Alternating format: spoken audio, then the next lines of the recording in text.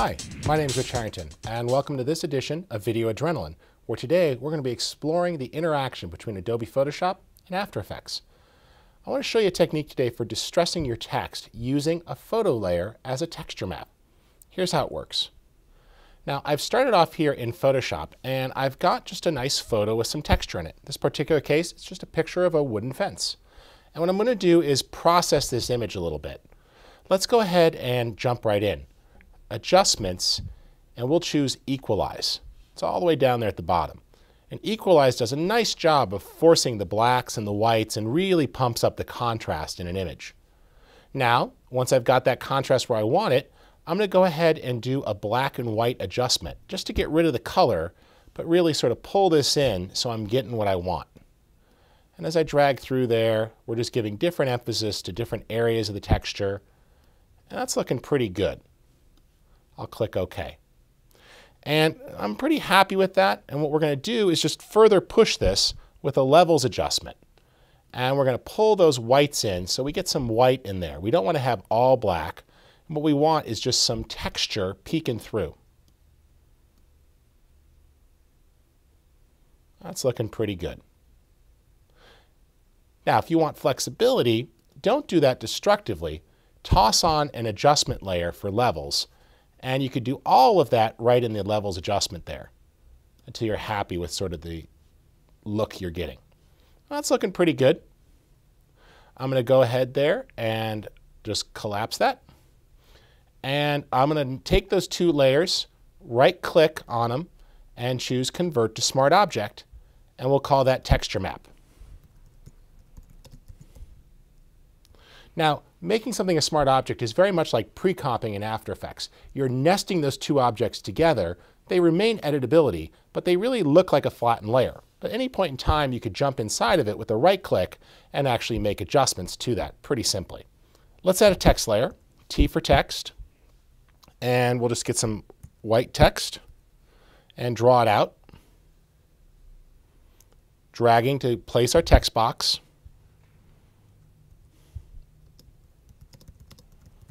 Select my text, drag to get the size I want,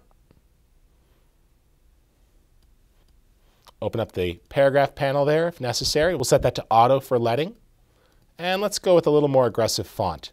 A lot of people don't realize that they can actually just click right in here, press Command-H to hide the selection, and then use the up and down arrows to cycle through.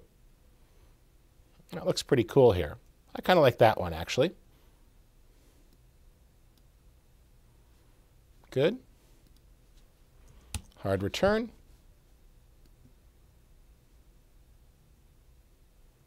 There we go. And we're just adjusting the leading so we're happy with the space between the two lines.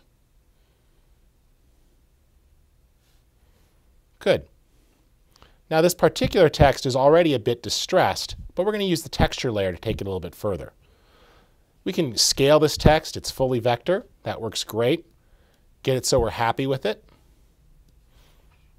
And at this point, I want to kick it over to After Effects so we can animate. So here's goes. Let's save this, and we'll just make this a Photoshop document. And we'll call it Distressed Text. Save it with layers. And we could switch on over to After Effects and bring that in. And we'll import that as a composition. Now, when we open that up, you'll see that the layers remain intact. The cool thing is that the font is fully editable. So if I select that text layer and choose Layer, Convert to Editable Text, you'll see that all the appearance of the text remains the same. But if we double-click, we're actually in a real After Effects text layer that you could adjust or animate or do anything you need to. So we could adjust the kerning there between pairs of letters if necessary. That looks pretty good. Let's add a drop shadow to that so it stands out just a little bit. We'll do that with a layer style. There we go.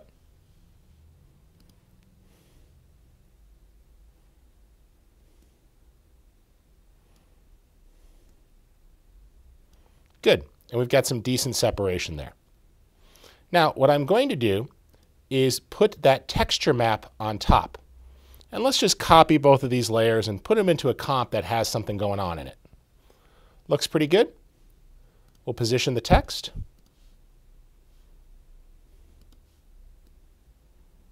Good. S for scale.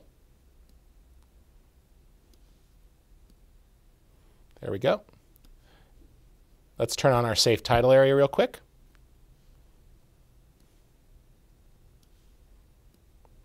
And that looks pretty good there. We've got the texture layer on top, and what we're going to do is deal with track mats. Now, track mats let you use one layer to hide or reveal parts of the layer down below.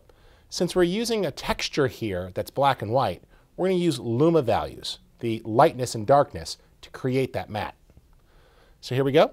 We'll click the switches and modes, and we're going to go ahead and tell it to use the luma value of the texture above. And when we do that, you see it's creating revealing in there. Let's zoom in a bit here. And what's happening there is that the background is actually showing through. That wooden texture is being applied, and it's creating a nice texture map onto this, creating partial transparency in the text down below. If you want, you can invert that, and you'll see that it behaves differently. Now, what I'll typically do is lower the opacity just a bit for that map. There we go. And at any point in time, you could tweak this. It's a layer, so you can move it around and change its position to sort of affect how the text is being modified. That works well. Or you could just simply select it and press Command-E and be right back inside of Photoshop. There's that smart object, and we could just go ahead and actually edit it. We're right inside. There we go. Select that. Let's push that a little bit brighter and tighten those blacks up there. Close, save. When we switch back over to After Effects, look, it updates. So lots of great flexibility there as you're working to create those distressed maps that will let you sort of grunge the text up and create a nice texture, and that's all done just by using a photo source layer. So hopefully that gives you some ideas on how great the text engine in Photoshop interacts with After Effects and how you can use your own layers to create a little bit of texture or reveals over time using your texture layers. For Video Adrenaline and Creative Cow, my name's Rich Harrington.